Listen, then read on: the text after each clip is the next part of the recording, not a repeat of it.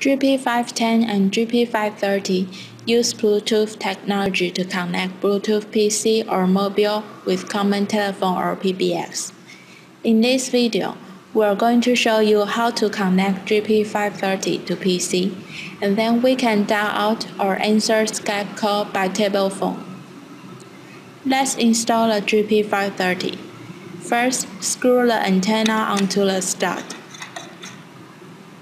Second, connect phone and the phone jack of GP-530 with telephone wire.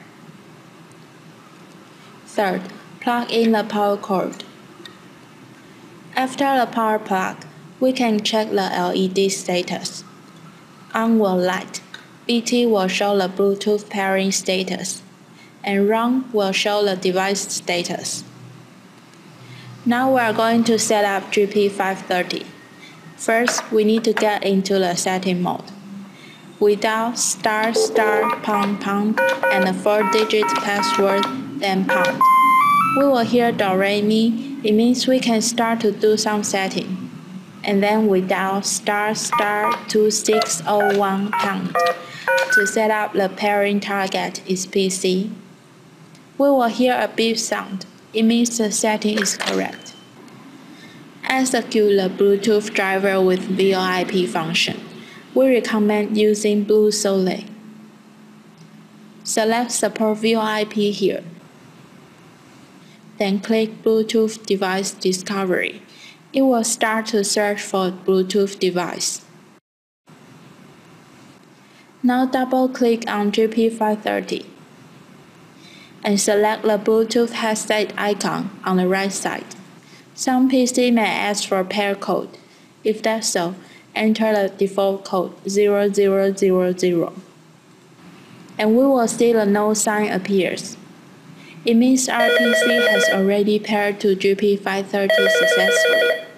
We may also hear the table phone ring in the same time. Next, execute your Skype on PC and select Tool, Options, and the audio setting. Change the microphone and speaker to Bluetooth SCO audio. Afterward, we can use this Skype account Gempro line 1 to dial out or answer by table phone.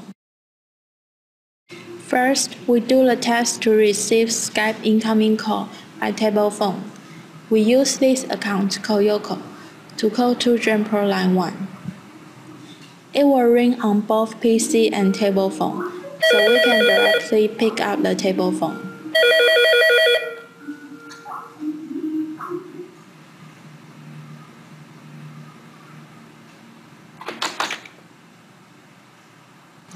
Second, we do the test to dial out to another Skype account by table phone.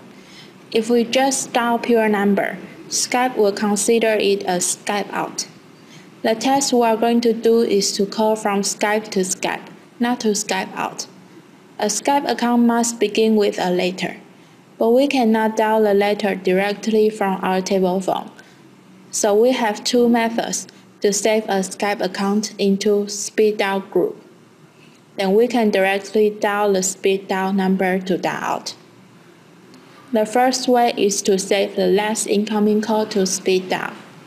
In the previous test, Koyoko has just called us, so it is our last incoming call. Now we are going to set Koyoko as speed dial number 1. We get into the setting mode again, then press ***9401#. 01 means the speed dial number 1. The Skype account Koyoko has already saved as speed dial number 1. When we want to call to Koyoko, we can just dial *1# and it will dial to Koyoko.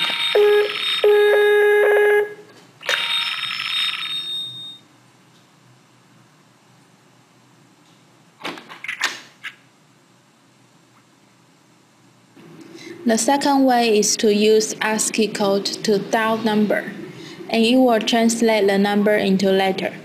For example, the Skype account is Koyoko.